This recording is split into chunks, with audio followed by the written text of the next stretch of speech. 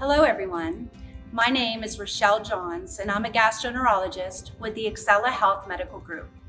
Today, I am going to discuss the most common chronic liver disease in the United States. This disease is fatty liver disease.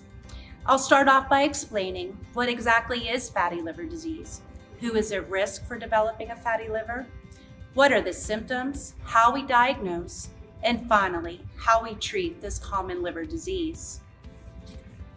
So what does the liver do? Well, first off, the liver is the largest organ inside your body.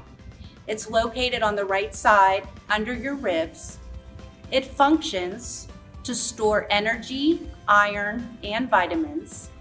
It makes proteins that are essential for your blood to clot, and it removes alcohol, medications, and poisons from your body. It helps digest food by making a juice called bile. This then breaks down fats that are in our diet. So what is fatty liver disease? It's a condition in which fat builds up in your liver. There's two main types. The first is non-alcoholic fatty liver disease, also known as NAFLD. The second type is alcoholic fatty liver disease. But today, we're not going to focus on the alcoholic fatty liver disease, but rather the non-alcoholic fatty liver disease, NAFLD. So now when we focus on NAFLD, this can also be broken down into two types. The first of which is NAFL, non-alcoholic fatty liver. So the liver, it has fat buildup, but there's no inflammation. The second type is the one we worry about. That is called NASH, non-alcoholic steatohepatitis. Breaking down steatohepatitis, steato means fat, hepatitis, inflammation. So the liver has fat buildup and the liver is inflamed. So who is at risk for developing NASH? Well, first off, the cause of NASH is really unknown, but researchers do know that it's more common in people who have type 2 diabetes, who have obesity, who are middle-aged or older, but children can also get it.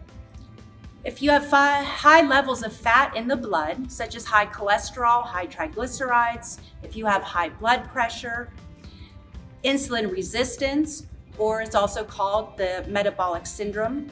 This is when the body does not respond adequately to insulin. This is the precursor phase to diabetes. If you have rapid weight loss, this can cause fat deposition in the liver. And then lastly, certain medications that we give to treat other medical conditions, such as steroids, amiodarone treats heart disease, and then a cancer drug called tamoxifen.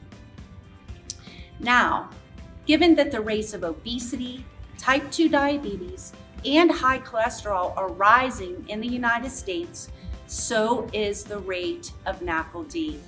This explains why it is the most common chronic liver disease we face today.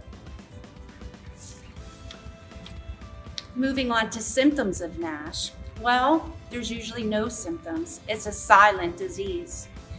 But rarely, one may say they feel fatigue, a general feeling of unwell, and maybe some vague discomfort in the upper right side of your abdomen. Though, keep in mind, it is not clear that these symptoms are related to NASH. We usually diagnose NASH just incidentally, meaning you get blood tests for another reason, and we find that your liver function tests are elevated. There's two liver enzymes called AST and ALT, and these are elevated in approximately 90% of people with NASH. Your doctor then will likely get additional labs. We have to rule out other causes for liver disease, such as viral hepatitis, hepatitis A, B, and C. We can get imaging of the liver. This is with ultrasound, CT scan, or MRI. This shows fatty deposition in the liver. And sometimes we need a liver biopsy.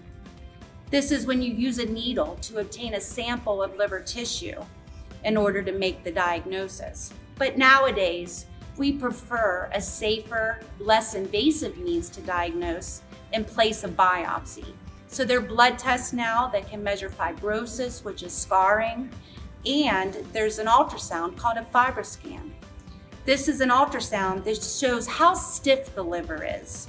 Now, this stiffness estimates how much scarring is in the liver, and that can tell us whether or not cirrhosis has developed, because cirrhosis means scarring of the liver.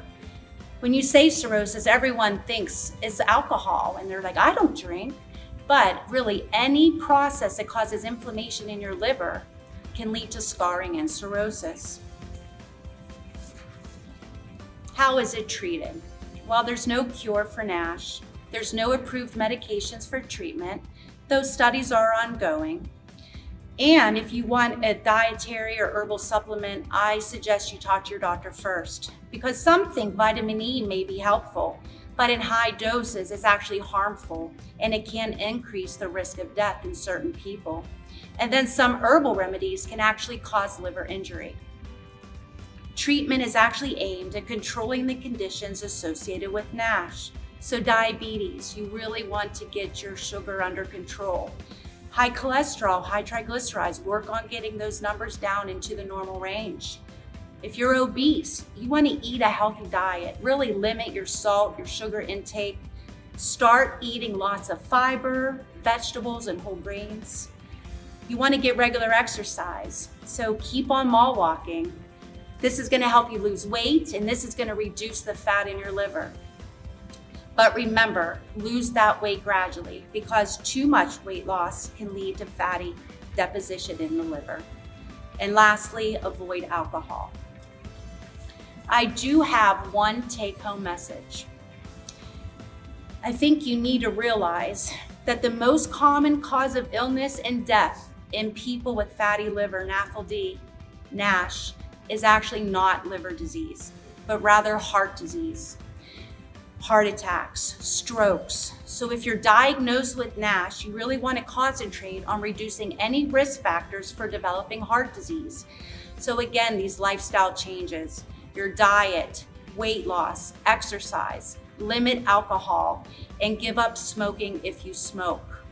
Thank you for taking the time to learn more about your liver and your health. Have a good day.